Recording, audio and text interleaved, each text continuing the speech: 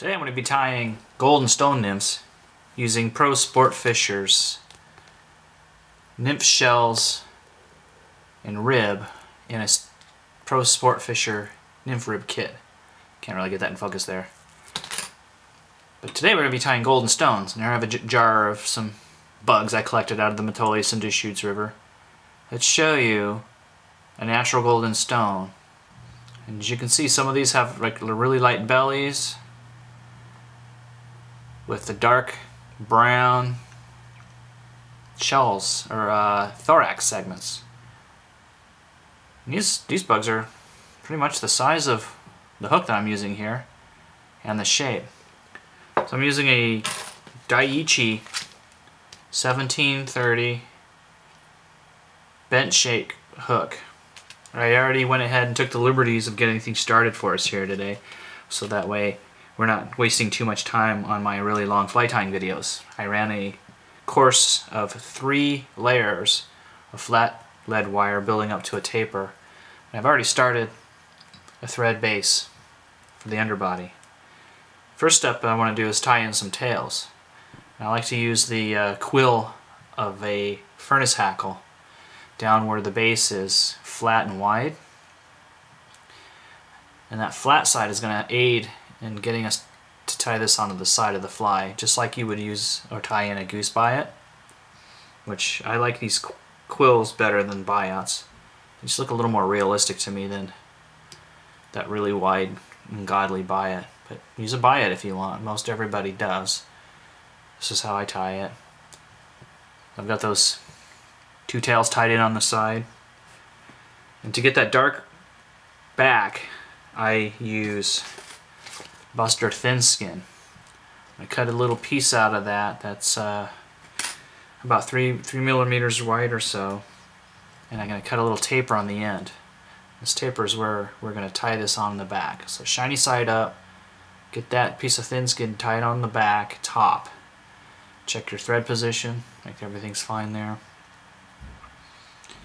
Gives ourselves a little glint in the water. I'm also going to lash on a piece of flat mylar on top of that thin skin. So the mylar's on top of it. And we'll just tuck that out of the way in my little holder. So I'll get that on there nice and secure. Remove a piece of the nymph rib from the shell kit. And I like to just lash this on underneath. Stretch it a little bit as you tie it on, thin things down. That's tied on and such so that when I make my first wraps around, I want the rib to have the dark in the back. So I'll position that so that way when I get my first wrap, that dark band is in the back of the fly. Get that all secured tightly. Now the proper proportion for a golden stone or most stoneflies is that the first half here is the abdomen, the second half is the thorax. And these nymph shells are cut in such a way that each one of these sections is numbered 1, 2, 3, and there's a tab length that's on each one of these, the tie-in tab, and it is as long as it needs to be, so that way when you place this on the very top, the end of the tab goes right to the eye of the hook right here. With that on, this will be tied in the proper location on the length, and you can see that that's already at halfway point. If your hook is slightly longer, you can adjust that a little bit, but what you want is the back of your thorax segment to be right exactly at the midpoint. So most of that forethought and stuff is figured out for you already in these nymph shells, which takes and makes the intermediate or entry-level fly tyer, gives them an option or the ability to start tying really realistic flies. For the accomplished fly tyer, of course, it simplifies the process that used to take us a long time by cutting these things out by hand, using wing burners or cutters to make our bug sections. So I've dubbed on some Diamond Bright Golden Stone Blend Spirit River dubbing here. And I'm going to dub up an underbody, give myself some room to work. Get this back there. And I'm going to get myself dubbed up to the halfway point, maybe just a little bit beyond. And if everything's working just right, you should only have to take 7 wraps of this nymph rib to move forward. But we're not going to do that just yet. I'm just going to get that out of the way. Next step, I'm going to pull this mylar forward, lay that over the top, tie that off exactly where that hook bends, 50% mark.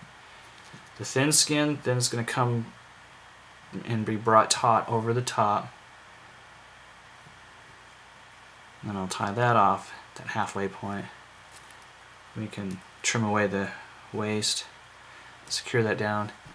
You can see that mylar still kind of shows through that thin skin. And now that we wrap this nymph body forward, 7 or 8 good wraps. Carefully spacing these out so you get a nice segmented look.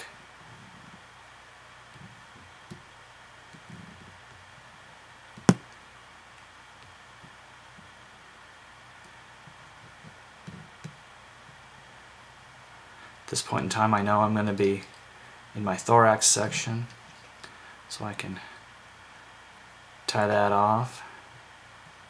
There's enough left over here, I can tie another fly with it. Maybe I can tie a caddisfly with that or something, that little tag end.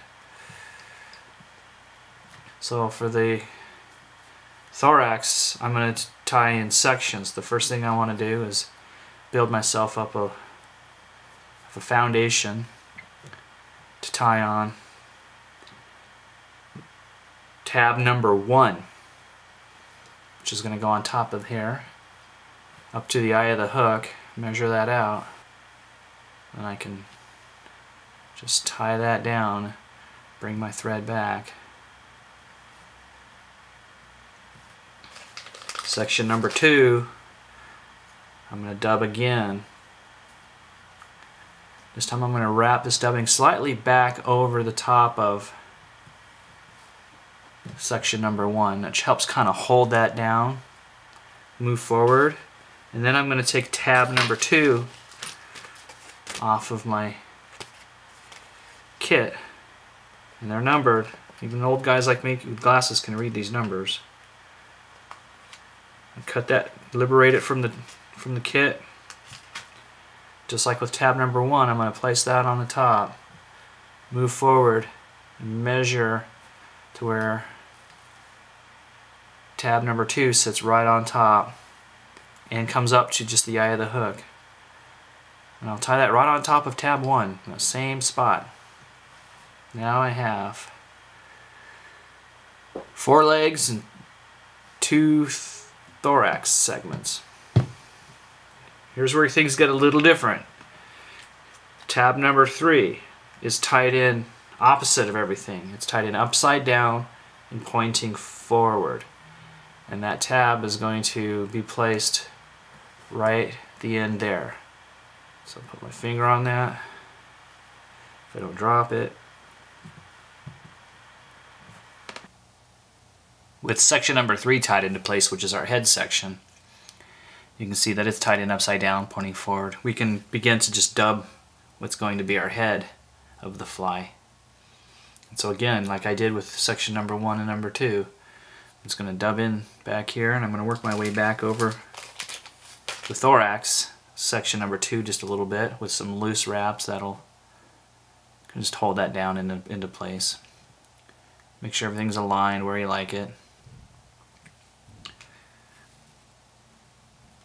Just small amounts on a thread. And we're not going to tie off a head near the eye of the hook as you would traditionally with a lot of other flies. But I'm going to fold this back and look for the neck, which is just between, I'll turn it so you can see We got the head right here, and then the thorax plate with the legs. I'm going to tie that off right at that neck point. Hold that on with my thumb. Just give it 1 or 2 good wraps. Turn it so you can see how that's looking. If you want to tie in antenna, here's where you could tie in antenna pointing forward right here, or you can tie it in just before you pull this forward. I'm not a fan of antenna. I don't need them. I've caught plenty of fish with flies that don't have antenna. So all I'm going to do is just give it a good 3 turns of whip finish, just to not build too much thread and bulk up. And that's a color that still matches the natural. And you'll want to cement your little thread off right there. And I also like to run a bead of UV epoxy on the top. So let me just get just squeeze a touch of that out there. Get a little dubbing needle, and I can use to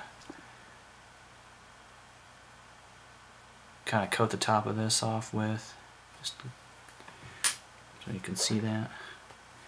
Clean off some fuzz, a little fuzziness going on here. It's probably when you shoot HD video, you see everything. I'll just fire off a little UV cure on that epoxy right there.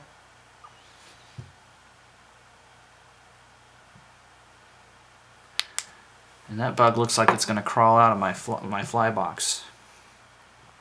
That's all there is to it. Just get yourself a realistic looking mean stonefly that's lighter on the belly,